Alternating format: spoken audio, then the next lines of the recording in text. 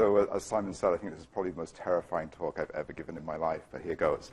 Let me start by telling you a little bit about Applied Science 160. It's an introduction to software design that is a required course for all engineering students on campus. We teach 4 sections each winter session with just over 200 students per section. The computer science department teaches the first 8 weeks of that course, so I'm about to describe what happens in those first 8 weeks. So let me tell you the problem that I'm trying to solve by flipping the classroom.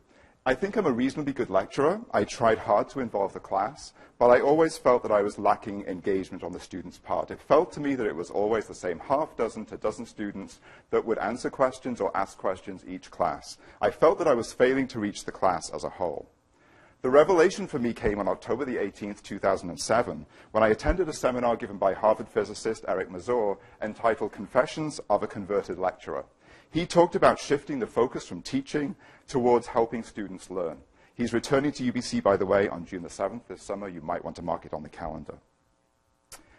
The timing of this revelation is important. It occurred in the fall of 2007. On July 1, 2008, I had a sabbatical year coming up. Much of the development that I'm about to describe to you happened during that sabbatical year. I did not do it in my spare time. The flipped classroom was put into place in the fall of 2009, so we've been running it in this format now for 4 years.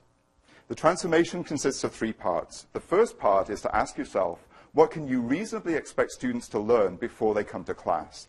These become your pre-class learning goals. Once you've identified those, you want to put resources in place that enable students to achieve those goals. If our goal is to produce independent learners, I believe that has to happen in year 1 on day 1. We have to expect them to learn independently.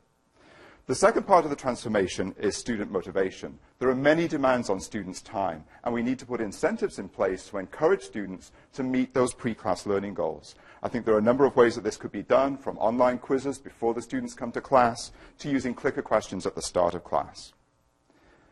The third part of the transformation is to transform the classroom experience. I believe the class activities must be such that they cannot be learned by reading a book, they cannot be learned by watching a video, and they cannot be learned by watching someone else do it. I think they need to emphasize group work, they need to emphasize communication skills, and they need to emphasize process, all of which I think are important.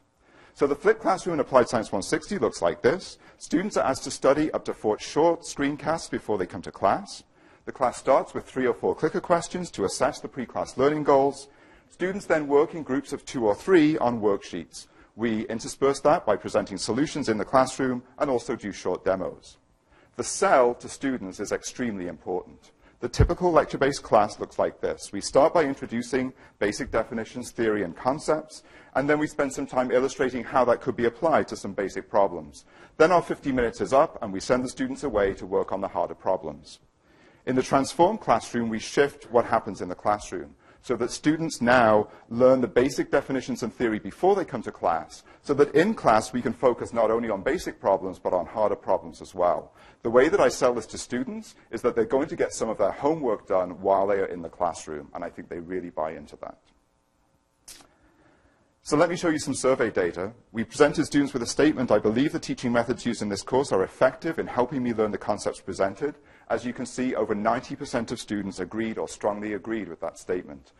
We had a response rate of about 75% to this survey. DNWTA, by the way, is I do not wish to answer the question. A second statement we gave them was, I would prefer that this course be taught using a traditional lecture format rather than having online screencasts and in-class problem sets. Again, we have over 85% of students disagreeing or strongly disagreeing with that statement. I think it's fair to say that students have really bought into this mode of teaching and learning. So what can I tell you about learning outcomes? At the time that I did this transformation, I did not have a standardized test like the Force Concepts Inventory in physics available to me, so I do not have hard statistics in terms of how learning outcomes changed. However, if you look at the broad distribution of grades, I think I can fairly say that students are definitely not doing any worse using this mode of teaching than they were when I was in lecture mode. So what are the key elements to success?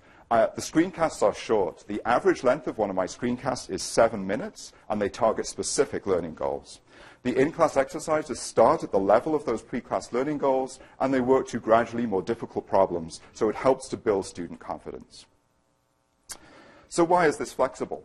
For each screencast, we provide references to the textbook, so students who prefer to learn by reading can do so. For the students who do watch the screencast, they can pause, they can rewind, and they can replay, and students have often commented that they find that incredibly useful. The screencasts are also closed captioned, so those who prefer to read rather than listen can do so, and I think that's also a benefit for students who speak English as a second language. There's also some flexibility in pace. We release an entire week's worth of screencasts at a time, so students have flexibility in when they study them. And we also encourage students to work at their own pace when they're working on worksheets in the classroom. And indeed, by the end of the class, we've got students at very different stages of progression through those worksheets. So could it be more flexible? I think with pre-class learning materials and worksheets in place, it's not too hard to envision providing more flexibility in the pace at which students advance through the course, particularly for those students who want to advance faster through the course. I think that's certainly possible.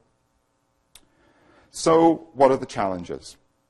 What happens when the person teaching the course is not the person who narrated the screencasts? Who do students see as the point of authority? I think there's some very interesting questions around that, and it's fair to say that I think we've had some mixed experiences with other faculty teaching this course in our department. Another big challenge is classroom management. With over 200 students working at their own pace through problems, that's an issue. I have 2 TAs in the class to help me out. I believe, however, that the rewards far outweigh any challenges. This approach to teaching breaks down the barriers between faculty and students, and I believe that's extremely important in first year. I am no longer tethered to the front of the room. I'm out there with the people, helping them solve problems, helping to solve individual problems that students are having. I think that's very important. So in summary, if foundational material can be delivered effectively online, and I believe that it can, we must rethink how we spend time in the classroom.